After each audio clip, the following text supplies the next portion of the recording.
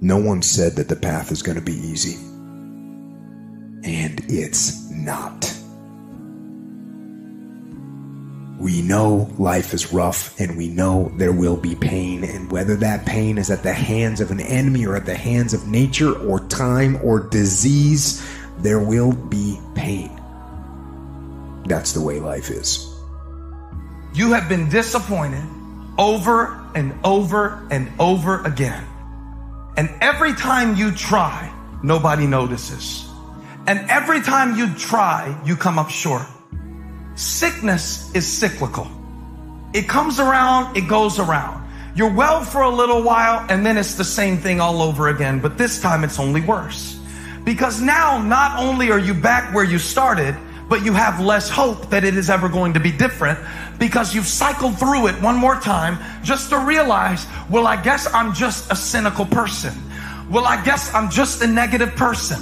I guess nobody in my family was meant to go to college. Sickness becomes normal to you, and it starts to be easier for you to just accept the condition than to challenge it.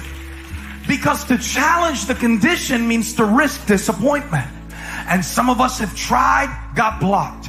Tried, got blocked. Tried, got blocked. And now people see you and they assume that you don't care. No, I care. I cared, and I cared so much, but they didn't care back. And I tried so hard, and I still got looked over. And don't you know it's hard when your expectation has been damaged by disappointment? It's a slow damage. It's a slow tearing of the muscle fibers. It's a slow deterioration of your hope by disappointment. It is not one event that creates it. It's over and over. I tried, and I tried, and I smiled, and I stayed, and I disciplined, and I showed up, and I didn't care. And the man has finally gotten to a place where he is tired of trying. You might even feel like there's no hope. But you know what? Doesn't matter. Keep fighting. What doesn't kill you makes you stronger. But that doesn't happen on its own. You have to choose to get stronger. Keep fighting, keep going, and don't give up, because the only real failure is actually giving up. And if you don't give up, you will win.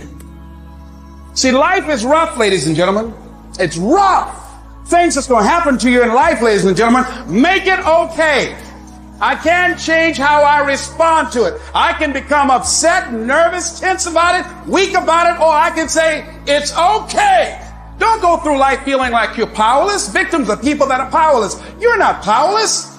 You are powerful. You direct the power in your life. Whatever your life is right now, it is a duplication of your consciousness. It's a result of how you have decided to use your power. That's all it is. That's not who you are. That's just a perverted use of your power that you aren't satisfied with. And you've got the power to change that. But you don't know what has happened to me. It really doesn't matter what has happened to you.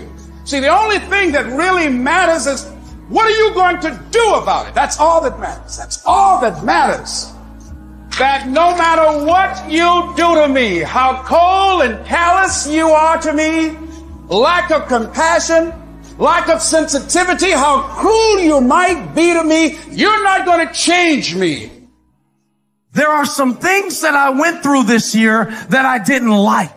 There are some things that I went through this year that hurt. They hurt like hell. I'm not saying that I would have chosen them if I had had the opportunity. But now that I've been through it, there is something that I learned through what I went through that made me who I am. There's a purpose for it. I'm not a hostage. You have to make a decision that every experience is my education. And I'm going to discover the opportunity for me to grow and for me to get better. I'm telling you, I've already made up my mind that I know I will fall down. I know that I will stumble, but I already see myself getting back up. Therefore, I'm never down. I'm either up or getting back up. I will learn from this thing.